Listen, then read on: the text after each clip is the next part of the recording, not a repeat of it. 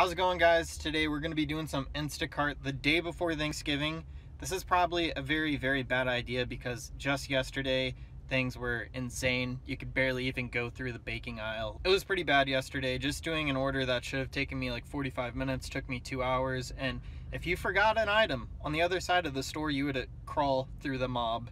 And it took a lot of time. So today's probably going to be even worse, but we're trying to get that Costco drop. So wish me luck. It's about to happen, so I'm gonna get on that and then I'll show you guys what we end up getting. Costco. And yeah, we parked really far away just because it's so crazy here today. I can't wait. Yeah, this is crazy. Like usually I probably see like 2 or 3 batches, but right now I see literally 14 and Costco drop hasn't even happened yet. So let's get back on that and concentrate so I make sure I swipe a good one. And apparently my mom's concerned. Okay.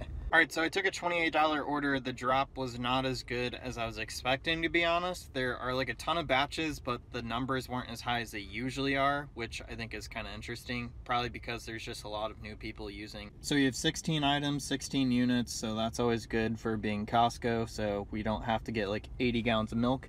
Done that before. And there's nothing really crazy in this order, so I'm going to go ahead and do it, and then I'll be back. There were definitely other orders that I should have taken, but I didn't, so this is just what we're gonna have to do just so we get started so we're not sitting around. So wish me luck. Hopefully everything's in stock so this doesn't go down anymore, and maybe we'll be able to get a tip increase because we're gonna do such a good job on this. Alright, so that's order A. Then order B is back there. So the order went fine. It was like really crazy in there. The line just to get your receipt checked was literally backed up all the way to the bathroom, so that was fun. But they have like 4 people checking receipts, so they moved us through there really fast. I put the ice cream in the insulated bag, and we have a box.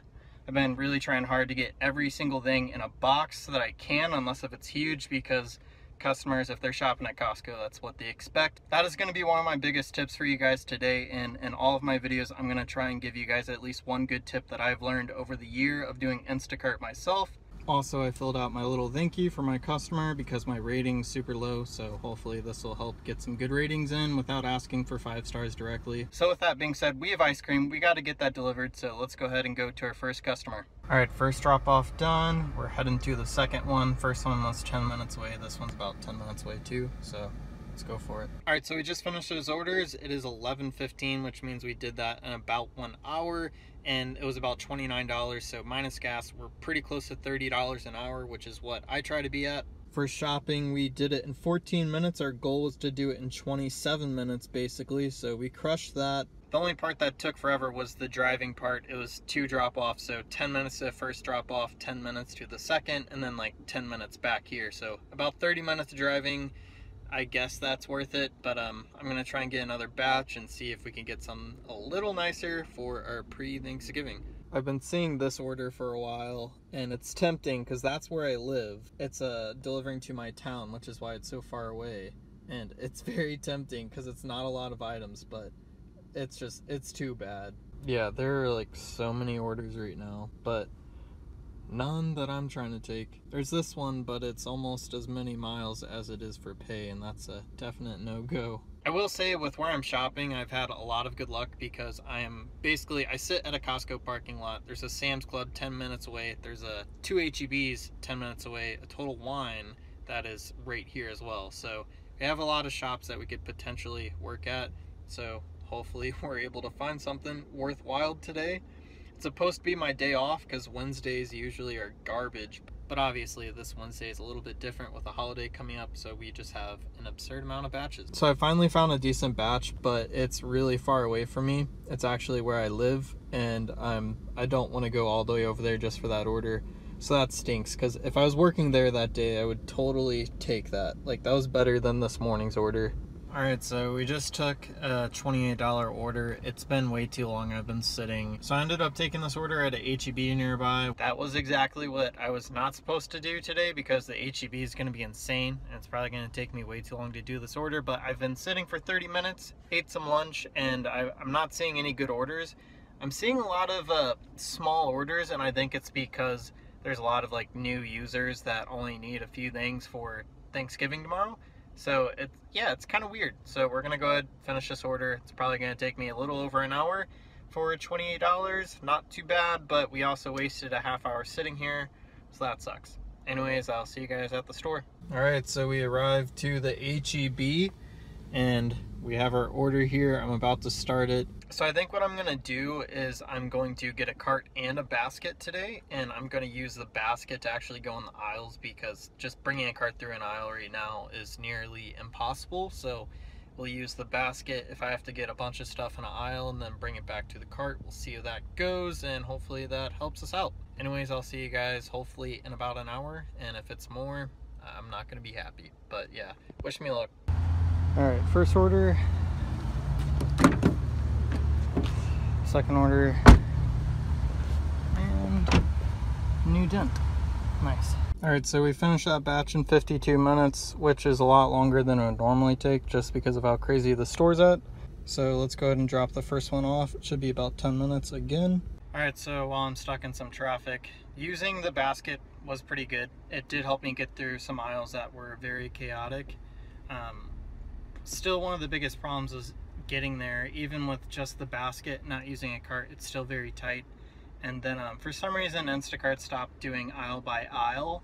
So they used to tell me exactly where everything was, and they stopped doing that. But yeah, shopping the day before Thanksgiving kind of sucks because it is extremely busy, and I haven't seen like a ton of great orders like I was expecting. It's a lot of like small orders, like I've been saying this entire time. So that kind of stinks. I don't know if I'm gonna even come close to my goal. Usually I try to make like 200, 150 to 200, but I don't think that's happening today because it's just too crazy. All right, so our first order stayed at basically what we took it at, and then the second order did go down like $2 or so. Actually only went down $1, so that's not bad. I didn't do any refunds. That was just from replacements, so that kind of stinks because I replaced it with more expensive stuff, of course, after the customer okayed it, but still my order went down. Not a big deal, but we just got another order actually that is about $30, and then I think 13 miles, and it's pretty heavy. It's like a ton of water on one order. So I'm gonna go ahead and get this order done. As you can see, it seems pretty easy, so let's go ahead and do it. All right, so there's the one with all the water. And the back of my car. It's literally stacked.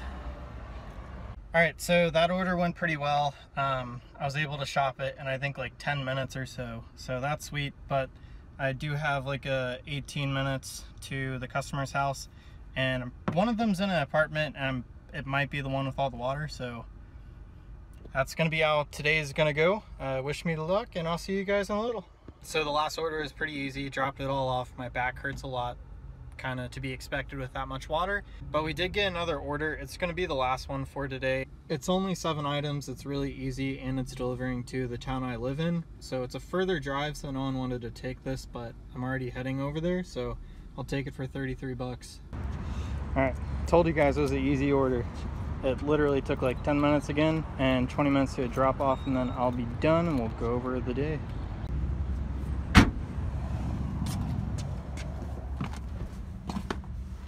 All right, so just got home.